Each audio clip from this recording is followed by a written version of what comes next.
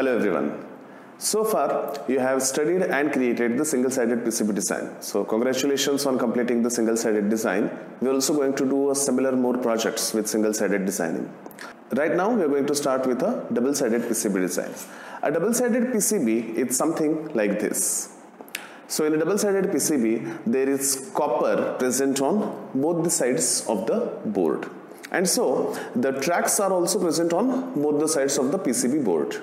In a double-sided PCB design, we mount the components on either side of the board. Generally, as a practice, all the components are mounted on the same side, but if needed, based upon the requirement, the components can be mounted on either side of the PCB. So this one is a semi-soldered board. While we are doing the double-sided PCB designing, we will also study about the assembly components, how to place them, and how to create a very nice and simple double-sided PCB design. So, I hope you'll enjoy this session. Please continue doing all the projects which are mentioned. Thank you.